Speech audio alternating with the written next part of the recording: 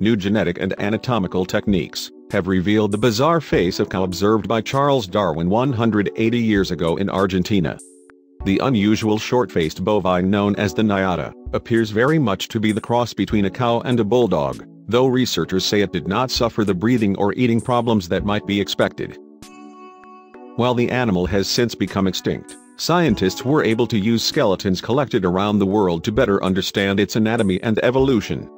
Very few people know that hundreds of years ago a cow with a face similar to the shape of a bulldog's existed, called the Niata cow, says Dr. Laura Wilson, from the University of New South Wales.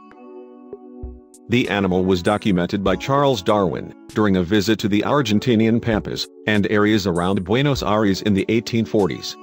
The renowned researcher was baffled by its appearance and how this affected its functioning and relationship to other cows. Using techniques not available at the time, scientists are now able to piece together some of the mystery. In our study, we set out to find out more about some of the animal's anatomical and genetic characteristics, says co-author Professor Sanchez Villagra, a scientist at the University of Zurich. Our principal finding is that the Niata was a taurine breed, unique among cattle.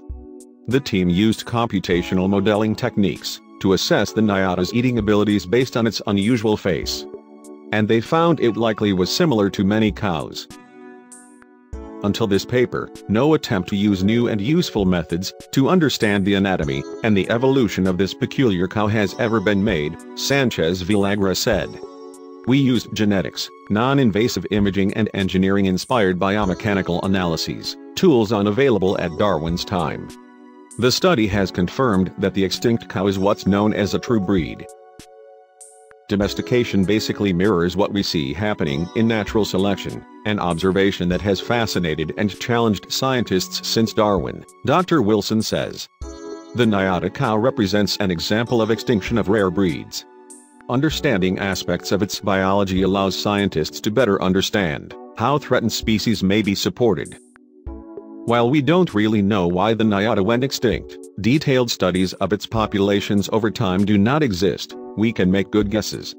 We now know that in spite of the singularity of the Niata, this cow was able to eat and live like any other cow. Its extinction was then not the result of being unfit. Instead, its extinction in Argentina occurred in parallel with the intensification of cattle raising, and with the search for the optimal breed. This meant that fewer breeds were exploited and many became extinct.